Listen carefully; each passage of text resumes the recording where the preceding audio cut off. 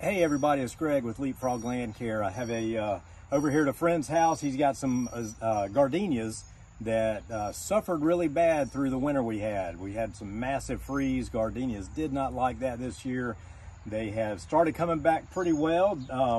Blooms are yellow now because they just went through a bloom cycle, started blooming good, started recovering well, which is great. But then he noticed something odd today and said, "Hey man, what's bugging my gardenia?"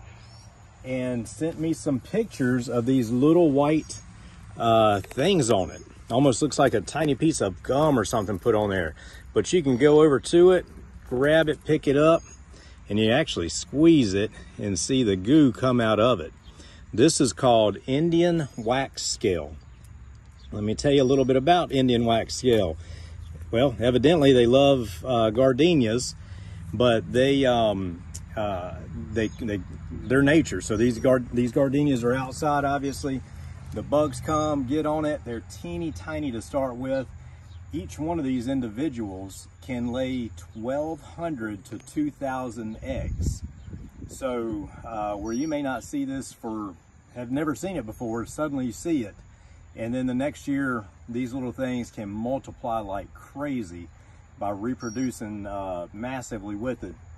And you can't see them when they first hatch. They're tiny little things. They say, when I say they, publication I read from NC State about it says that they are about the size of a grain of pollen. And so they're teeny tiny, but then they get to a point on a plant, like right here, they attach to it. Once they attach, they stay right there and they start putting on this waxy covering to help protect them while they're sucking the nutrients out of your plant.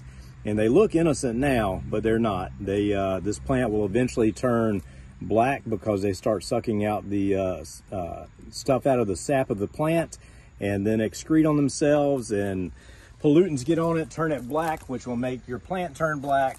So best thing to do, check your plants over. As you walk through here, you can start seeing some of these other gardenias aren't nearly as thick.